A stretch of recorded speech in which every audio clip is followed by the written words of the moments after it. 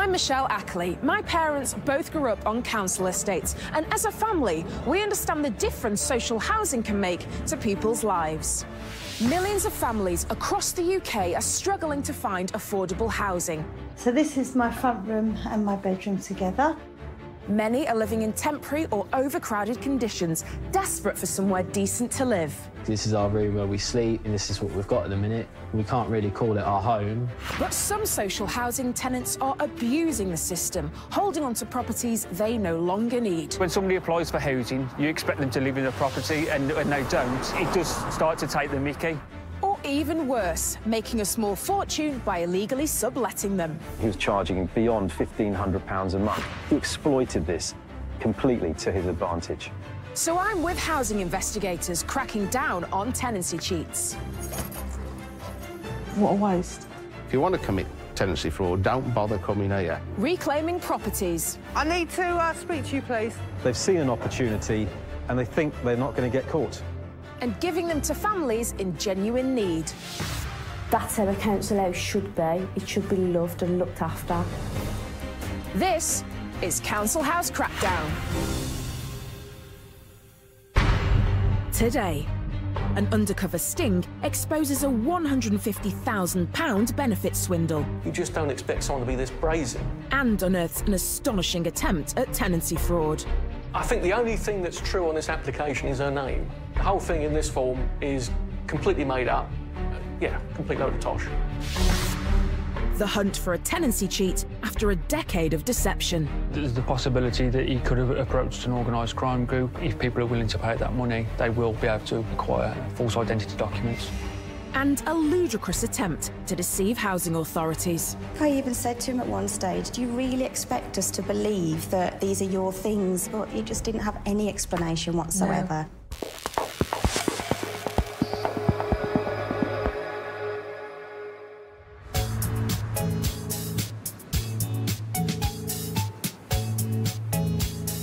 This is the lovely seaside resort of Broadstairs in Kent, and it was here that council investigators embarked on a 3-month surveillance operation that helped uncover a £150,000 fraud and an audacious attempt to obtain a highly sought-after social housing property.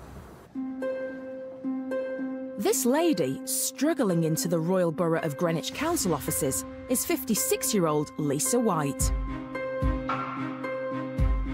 She claims to be severely disabled, and she's hoping that Greenwich Council might grant her a specially adapted property. What she doesn't realise is that she's already under investigation by Greenwich Council's fraud team.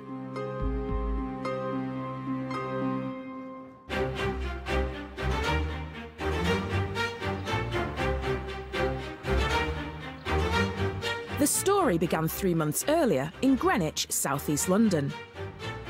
This handsome borough on the banks of the River Thames boasts a wealth of history and heritage. But at any time, there can be up to 16,000 people on the social housing waiting list here. Counter-fraud manager Nigel Brown works for the Royal Borough of Greenwich. When the council's housing team carried out a routine check of all their benefit claimants, Mrs. White was on the list. In total, she was receiving about £600, £700 a week in various benefits. They did a financial review on her account to make sure that she was still entitled to the money that was being paid to her. A large proportion of the benefits Lisa White received was to pay for full-time disability care. Mrs. White was completely disabled, unable to walk, unaided, needed an oxygen tank, and on one occasion she had told the medical team here in the social services that she only had 3 years to live. But when authorities examined invoices from her carer, they discovered that he was living 70 miles away from her in Broadstairs, Kent.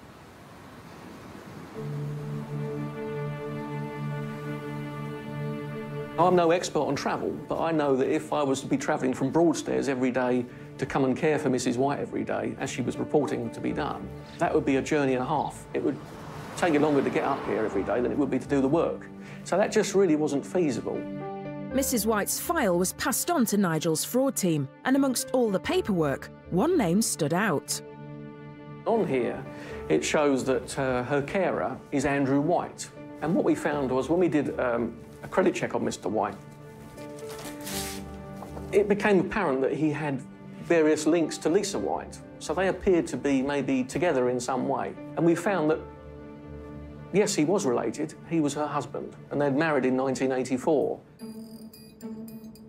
When investigators analysed Mr. White's property records, they made a shocking discovery. We then looked at the address that we held for him in Broadstairs, and we found that in July 2007, both he and Mrs. White had purchased the property on a mortgage, and they were, by all effect, by all we could see, living in Broadstairs as a couple. Lisa White had told authorities that she was disabled and struggling with an elderly mother in a one-bedroomed council flat in Greenwich. This evidence told a different story. It looked like she was actually married and a homeowner, living with her husband Andrew White in the picturesque seaside town of Broadstairs in Kent. It was beginning to look like Lisa White was leading a double life. And when investigators dug deeper, the evidence suggested that it wasn't just her living arrangements that she'd been lying about. We did some more checks, and it soon come up that Lisa White was connected not only to the address that she was living with her husband, but also linked to the bandstand in Broadstairs and also the White House Cafe. During the spring and summer, the bandstand kiosk and the White House Cafe in the centre of Broadstairs are thriving businesses, serving locals and tourists alike. A quick check online suggested that the patrons of these flourishing businesses were none other than Andrew and Lisa White. We found several online reviews in relation to how Lisa White and Andrew White, husband and wife, were together and running this business and had done for many years. So, of course, we were thinking, if this lady is as bad as she seems, i.e. she couldn't lift a cup of tea or walk unaided or would need a wheelchair to be outside to manoeuvre herself around, how could she be running a cafe and a bandstand? Since 2009, Mrs. White had been claiming disability benefits and higher rate income support, along with financial support for medical prescriptions and a host of disability care payments. Authorities calculated that Mrs. White may have cheated them out of more than £150,000 in unentitled benefits. It was time to take action. We needed to look closer to see if we were being defrauded completely. And that's what we did. We applied to the Magistrates' Court for surveillance, and we were agreed in a period of 3 months to undertake surveillance down in Broadstairs. Later, it all started happening very quickly. A surveillance operation to capture a benefits cheat unearths evidence of tenancy fraud. I could have fell off the chair, really, because you just don't expect someone to be this brazen. It was like we'd hit a gold mine.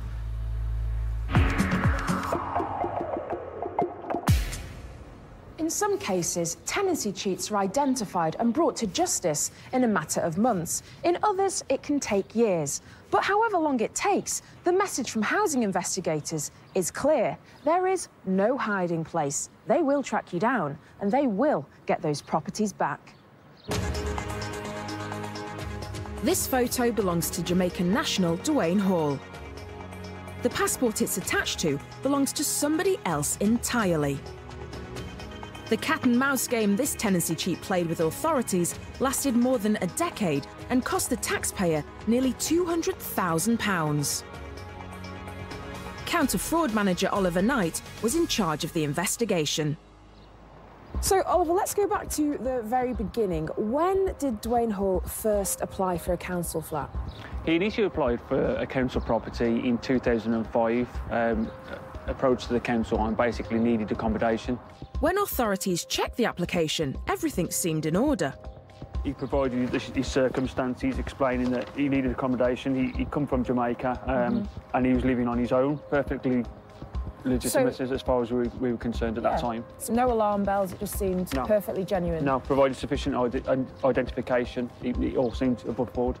As a non-UK citizen, Mr. Hall was required to provide proof that not only was he eligible for social housing, that he was also a permanent resident in the UK. This required Home Office approval, with an official stamp, as well as a fully stamped and approved passport. Mr. Hall was able to provide everything required by Sandwell Council. As well as the application, he provided documentation from the Home Office explaining he had indefinite leave to remain in the United Kingdom. Right. And a Jamaican passport, which was also stamped with indefinite leave to remain in the United Kingdom. And looking through this documentation, again, that seemed completely above board? Above board and nothing, no alarm bells to suggest anything untoward. In a 2016 study by the Office for National Statistics, Sandwell was placed in the top 10 most deprived areas in the country. Before he could be awarded any social housing, Mr. Hall would have to join a waiting list. In Sandwell, we've got almost 29,000 council properties, but we still have 7,000 people approximately on the waiting list. So it's all about trying to get properties to the right people. Authorities concluded that after leaving Jamaica to make a fresh start in the UK, Mr. Hall was in genuine need of support.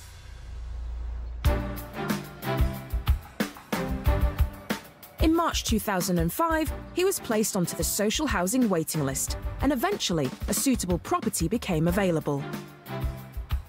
Sandwell Council gave Dwayne Hall the keys to his very own one-bedroom flat, just 6 miles west of Birmingham in Oldbury. One-bedroom flat, it's sought after, isn't it? It is, yeah, and obviously the location that it's in, it's not too far away from the bigger city, so it was a good location for him. Satisfied that Mr. Hall's needs had been met, authorities moved on to focus their efforts on the next applicant needing support. As far as Dwayne Hall was concerned, the case was closed. But a full decade later, in September 2015, everything changed. Every 2 years, we take part in a national data match that matches records from all over the country, including tenancy records, benefit records. And it was this routine search that threw up something unusual. According to the national data match, Dwayne Hall should never have been placed on the social housing waiting list in the first place. In fact, he should never even have been in the country. According to the Home Office, he'd made repeated applications to remain in the UK, all of which had been rejected. It appeared that Dwayne Hall had been an illegal UK resident since 2003. So how long was he actually living at that council property for? He'd probably been living there almost 10 years by this point. So 10 years he was living under the radar, basically invisible to the authorities. He was, yeah. How had Dwayne Hall managed to not only remain in the UK, but fool Sandwell Council into granting him a one-bedroom property in one of the most sought-after areas in the borough? Later. How does someone know how to do this? In my mind, I'm just thinking, it's crazy. The hunt for a conman suggests links with organised crime. But it wasn't a case of him just doing it on his own. He must have had some kind of help.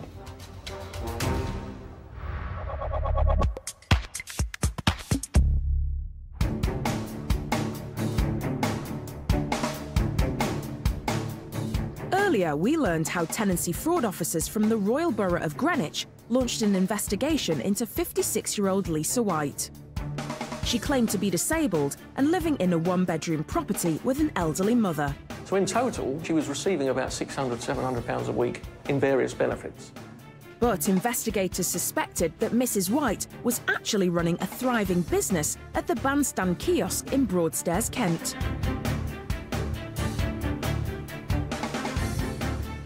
To confirm their suspicions, fraud investigators set up surveillance in Broadstairs. The challenge for counter-fraud investigator Clive Parrish was to capture her on camera. So what had you been told about Mrs. White? Well, all the information and intelligence we had was that this was a woman who was quite severely disabled. She didn't go out unless she had a wheelchair and an oxygen tank. She could only walk indoors with the aid of a stick, that she was very breathless with her asthma, and some days could barely talk because of it. So you rocked up to this point. This was your kind of first surveillance point. You got the kiosk there. What were you expecting to see? As soon as we arrived, and from the vantage point at the top, we could see that there was movement already. It all started happening very quickly. Clive and his surveillance team began covert filming of the bandstand kiosk. We got close enough to hear the man that was there, who was her husband, call her Lisa, and her call him by his name. And so we very quickly worked out what we had. And that lady was Mrs. White? That lady turned out to be Mrs. White. The footage Clive's team captured was astonishing and proved once and for all what investigators suspected. Lisa White was leading a double life.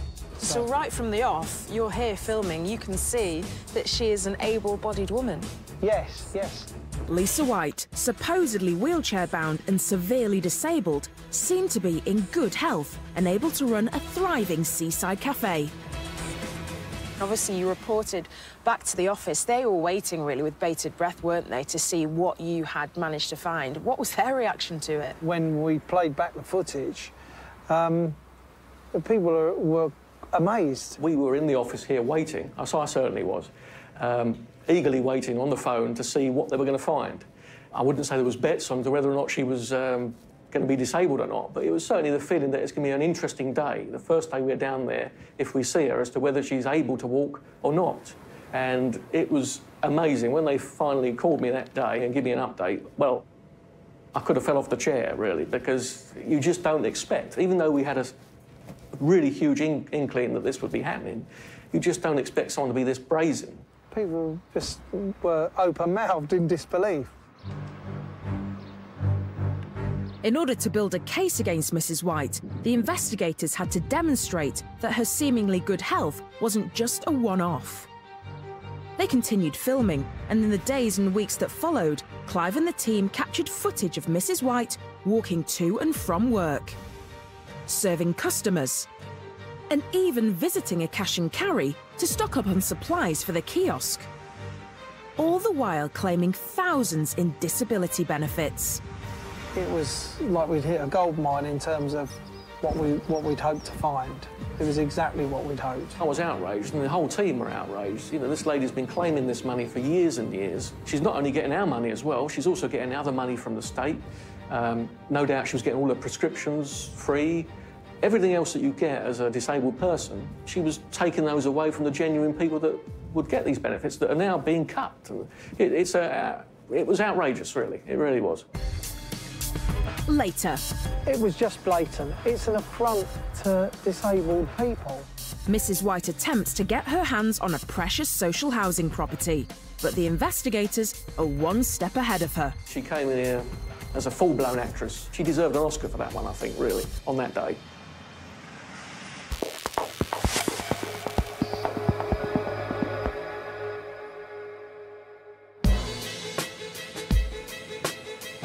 Earlier, Jamaican Dwayne Hall was not only living illegally in the UK, but was also granted a social housing property by Sandwell Council.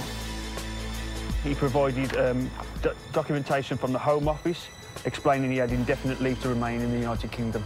Right. And a passport, a Jamaican passport, which was also stamped with indefinite leave to remain in the United Kingdom.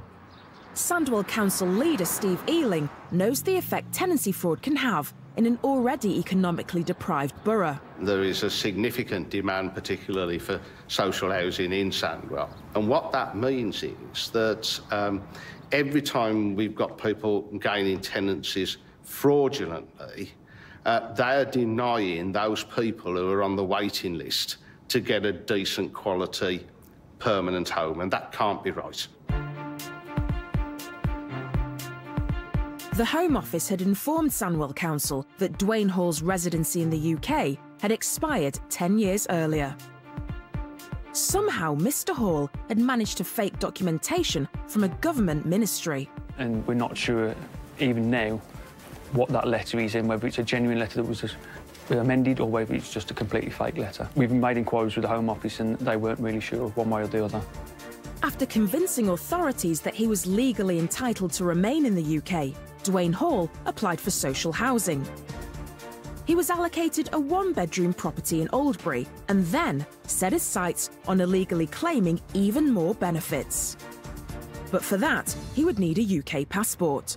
The passport itself, it was a genuine passport. It was reported lost about 4 or 5 years prior to Dwayne Hall using it. How did he manage to doctor it, though?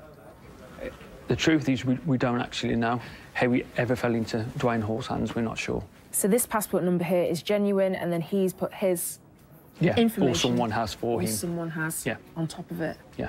Because looking at it, this requires real skill. It requires knowledge, doesn't it? To It does. know, even if you're not doing it yourself, knowing where to go in order to get it done. Yeah, and that's why it was such a determined effort. It wasn't a case of him just doing it on his own. He must have had some kind of help. Obviously, there's the possibility that he could have approached an organised crime group. If people are willing to pay that money, they will be able to acquire a false identity or false identity documents. Fake Home Office documents. Social housing acquired through deception. An adopted passport acquired by a man who should have left the country 10 years earlier. Dwayne Hall was guilty of a systematic campaign to deceive Sandwell Council and the benefits system in a tenancy fraud on a massive scale. What I find baffling is how does someone know how to do this? In my mind, I'm just thinking, you know, it's crazy. Yeah, and I think it goes to show the level of investment he must have undertaken in order to go and get this property in the first place. It wasn't just something he stumbled across. He was obviously willing to put money and time and investment into it in order to go and get that property. Armed with a catalogue of illegitimate paperwork, Dwayne Hall then successfully applied for housing benefit, council tax benefits and job seekers allowance. Over a 10-year period, Mr. Hall received around £180,000 from the public purse. And all the while living in a council property obtained by deception. It's absolute deliberate fraud. This isn't sort of stuff that comes about because there was a mistake. Somebody put the wrong date on the form or something. This is absolute deliberate fraud. And he got away with it for quite some time. Investigators had seen enough. It was time to confront this fraudster. Well, obviously, first and foremost, what we initially tried to do was try and speak to the gentleman. Obviously, we haven't got powers of arrest or anything like that, so a lot of the time it is by voluntary interview. He decided that he didn't want to come in and speak to us. I'm surprised. In fact, when Dwayne Hall learned that the authorities were wise to his deception, he absconded. What followed was a 6-month investigation to track down the fraudster. And obviously the investigators, they can sort of take this personally because obviously it's their job to try and bring these people to justice. So obviously it's all about trying to track these people down. Where did you find them? In this case, the gentleman had actually taken out a doorstep loan at one point, so it was quite easy to establish where he was at that point in time. Once authorities caught up with Dwayne Hall, he was made to answer for his crimes. In court, he pleaded guilty to 5 counts of fraud by false representation and was sentenced to 3 years in jail. Sandwell Council has a strong fraud team, and there is a message for people out there. If you want to commit tenancy fraud, don't bother coming here, because sooner or later you will be caught. After a decade of deception, Sandwell fraud investigators were finally able to recover a much-needed property. What does this mean for you going forward with that property now? We've got the keys back. We've now managed to re-let that out to a gentleman who was in desperate need of it. He was on the waiting list and now he's got that property. And I'm guessing now you feel a lot better that you've got the property back and it can be used suitably. Yeah, that helps to bring our waiting list down, which is what it's all about. When Dwayne Hall is released from prison, he will be deported.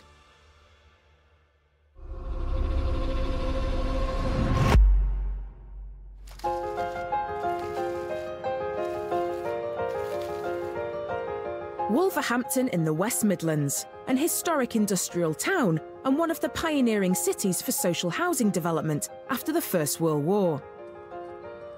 Social housing in this part of the UK has suffered in more recent times. It's been 30 years since building work on any new council property has taken place.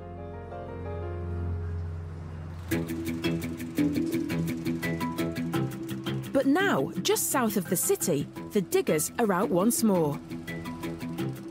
Wolverhampton Homes lettings manager Pauline Evans is overseeing completion of 130 new council properties on the Lanesfield development site. This build is looking for completion around mid-September. I'll look to advertise these out around June, July. There's around 2,500 families who are looking for a two-bedroom home like this. I expect anything up to 300 bids for every property here. So it's excellent that we've got new builds coming. Until those precious new properties come online, authorities will have to make the best of their existing housing stock. Developments like this high-rise, just 3 miles north of Lanesfield. It was here that Wolverhampton Homes counter-fraud manager Elaine Morgan had to unravel an unusual deception involving 2 separate flats on 2 separate floors. That was the position of the upstairs flat. OK. This is the stairwell leading to that floor. And then as you come down, we can see the downstairs flat there. I see. So it's a real upstairs, downstairs scenario with this, isn't it? Yes, it is. In February 2016, the tenants in both flats placed an unusual application with Wolverhampton Homes. Why did the tenants in these properties contact the council in the first place? The reason they contacted the council is because they put a request in for a mutual exchange. A mutual exchange allows one tenant to swap properties with another. The exchange can be between 2 dwellings within the same local authority or even different local authorities anywhere in the UK. The only condition is that both parties enter willingly into the exchange and are eligible to reside in the exchange properties. In this case, the 2 tenants were neighbours, living in the same block. The downstairs flat wanted to swap to the upstairs flat, and the upstairs flat to swap to the downstairs flat. There was just one problem. The woman occupying the flat upstairs was listed as having at least 2 children. Her flat had 2 bedrooms. Downstairs, a Mr. Ahmed was listed as living alone. His flat had just 1 bedroom. So that must have started you thinking, why would a property that's got children in want to move to a smaller one? Well, if it's got children, why would they want to move to a 1-bedroom flat? Yeah. And so what was flagged up when you started delving into the case? The tenant of the downstairs flat was actually the father of those children. Investigations revealed that the 2 neighbours had become a couple. Authorities began to wonder. If Mr. Ahmed was in a relationship with the woman upstairs, was he even living in his own flat? Fraud investigator Louise Humphreys began to suspect Mr. Ahmed could be in breach of his tenancy agreement and possibly guilty of unlawfully subletting his flat. She decided to confront him face to face. We asked for Mr. Ahmed to come in and have a chat with us, and he attended an interview, and he was just adamant that he did live at that property. Investigators were unconvinced and decided to call Mr. Ahmed's bluff. They asked him to return to his flat, where they'd be able to take a closer look at his living arrangements. He was adamant that he'd be able to demonstrate easily to us that he was resident. So we asked if we could come over immediately following the meeting with him, and he could show us what was in the property and he could demonstrate his residency. And so how did you end up in this stairwell? We left at the same time as Mr. Ahmed, and we drove here together, myself and my colleague. We came up onto the landing. Mr. Ahmed hadn't arrived.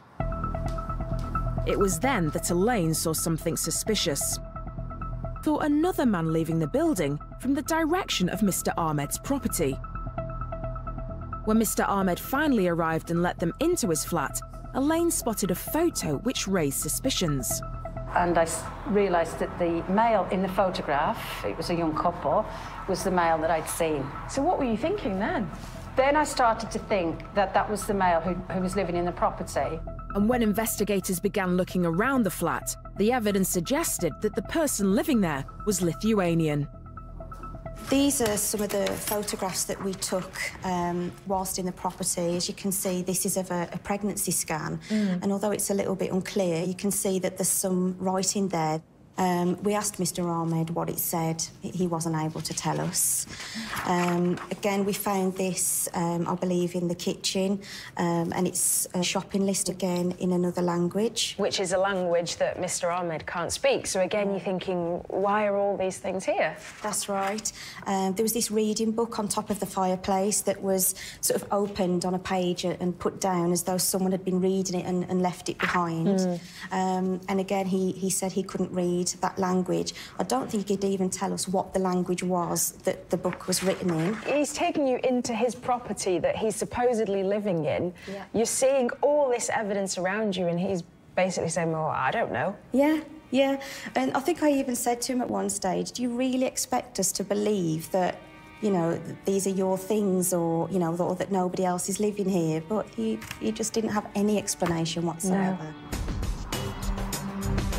When you were stood there and he's basically blurting out lie after lie, what were you thinking at that point? Yeah, it was clearly a lie, and everything we asked him to show us his belongings in the property, and he wasn't able to show us anything in there that belonged to him. It was clear somebody was living in there. We just didn't believe it was him.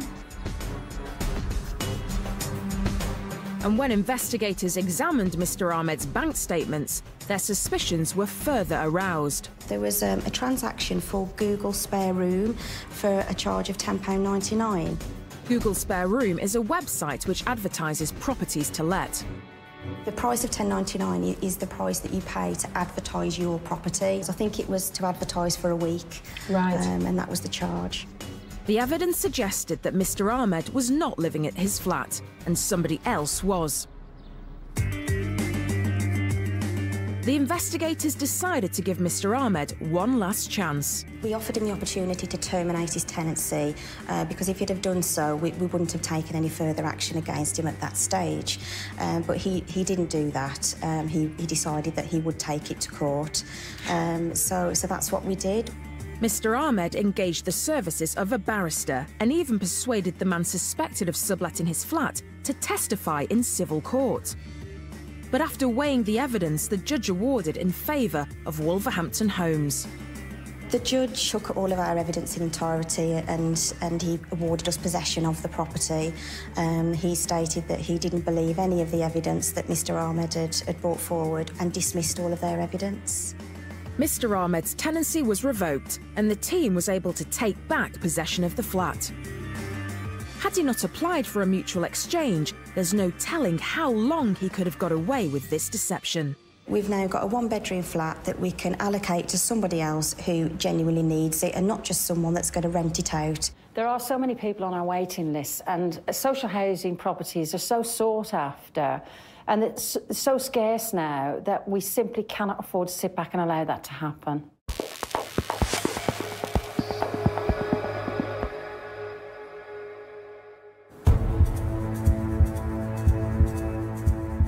Earlier, we saw how counter-fraud investigators managed to capture astonishing footage of 56-year-old Lisa White after she'd claimed to be severely disabled and wheelchair-bound. I could have fell off the chair, really, because you just don't expect someone to be this brazen. It was like we'd hit a gold mine. The evidence against Mrs White was starting to stack up, but what happened next took everyone by surprise. We was in the middle of the investigation, and we didn't do surveillance every day because, obviously, it's a long period of time.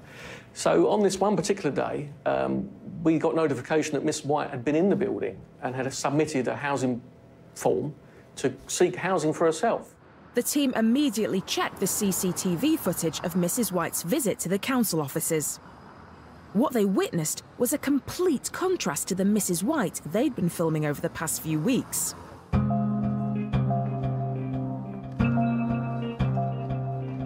We then had footage of her coming in, supported by her husband, barely able to walk. She looks as though she's barely able to breathe as well. She's a lot of head movements. She looked dreadful. But yet 2 days later, when our team were back out following around, she was almost as fit as a fiddle. It was a complete put-on. And she'd come in here to try and get housing, which would have been specially adapted housing for her needs, with her oxygen tank and all the other things that she needs to keep her alive, allegedly, she would have cost us a fortune. She came in here as a full-blown actress. She deserved an Oscar for that one, I think, really, on that day. Having witnessed her activities in Broadstairs, investigators knew that Mrs. White's tenancy application was fraudulent. I think the only thing that's true on this application is her name. The whole thing in this form is completely made up. Yeah, complete load of tosh. On top of claiming thousands in disability benefits, Mrs. White was now planning on claiming a council flat to call her own. And all courtesy of the Royal Borough of Greenwich. But by now, investigators had cast-iron proof that Lisa White already owned her own luxury apartment in Broadstairs. I mean, this is an ideal setting. The building is stunning. It's right on the coast. What's it like inside? Describe it to me. Well, quite amazing, very luxurious. I mean, the entrance hall still looks like an old Victorian hotel reception. It's really quite beautiful. The evidence against Lisa White was irrefutable. On September the 28th, 2015, she was arrested at her Grand Mansions apartment on 13 fraud-related charges. In the apartment, police found no walking stick or oxygen tank. Instead, they discovered more than £5,000 of unused prescription medicine. And when they examined the hard drive on her computer, they also found this.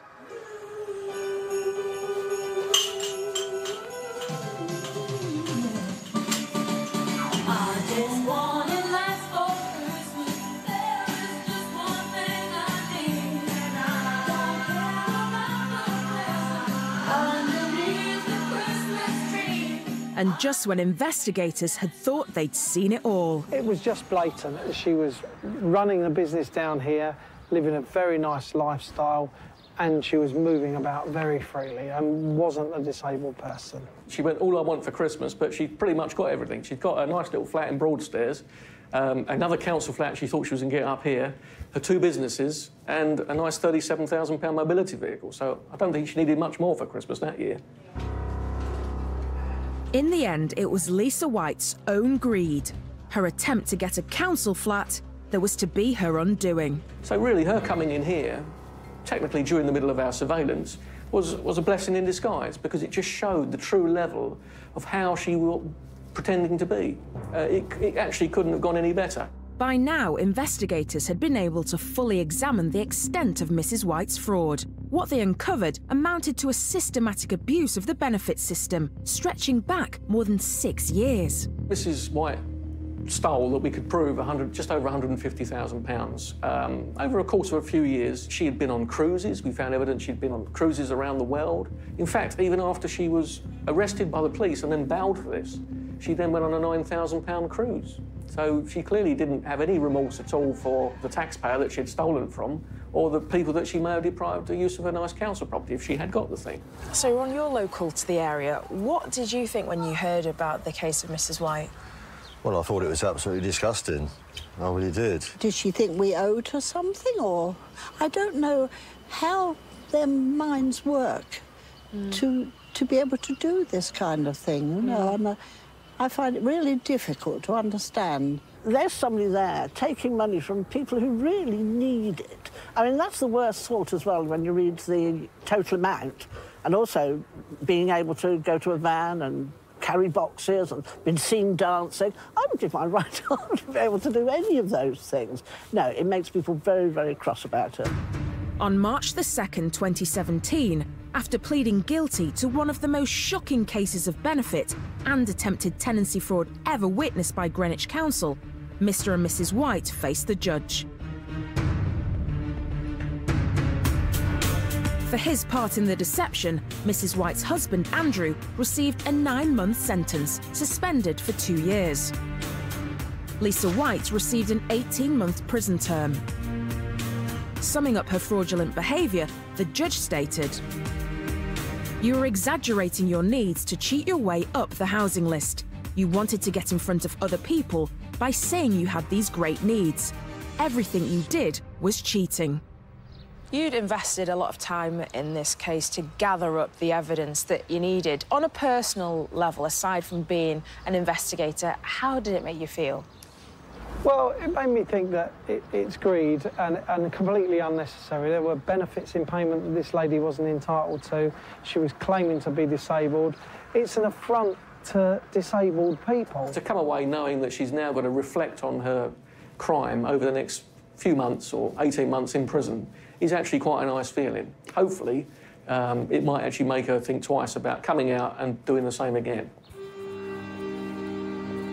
If fraud investigators hadn't exposed Lisa White's deception, she would have obtained a specially adapted council property, while others were left waiting.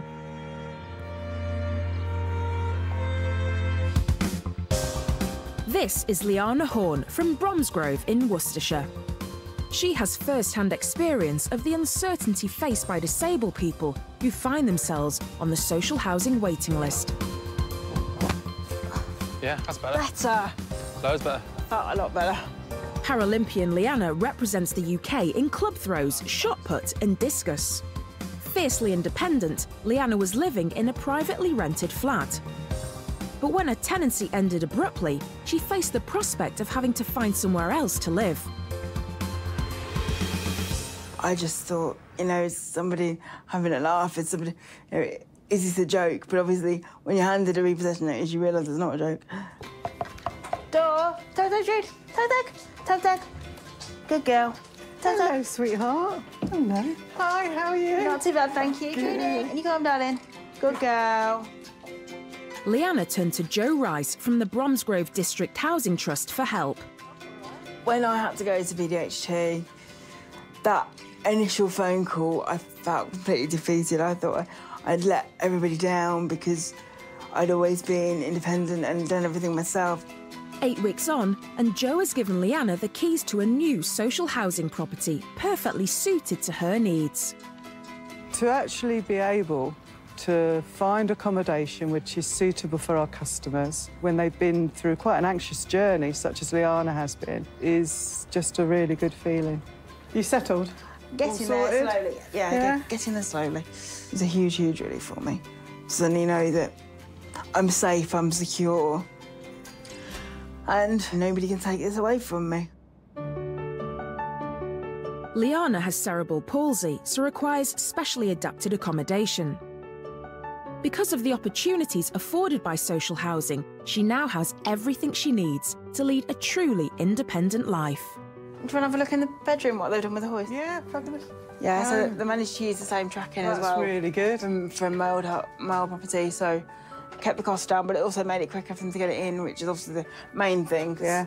I can't get in and out of bed, it's a bit difficult. Oh, that's really good. If I look back to right at the beginning when this was kind of dropped on me, I couldn't see a way out. And then to suddenly look at this now, it does seem almost like a fairy tale. This is the end result. This is the best result that's possible when somebody comes into you with housing need. They're in crisis. And to be able to help people is really important to me. It makes my job worthwhile.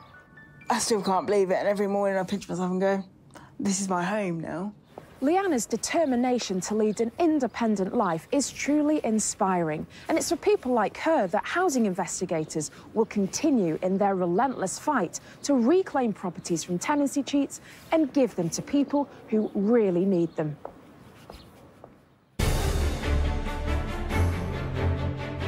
Charlie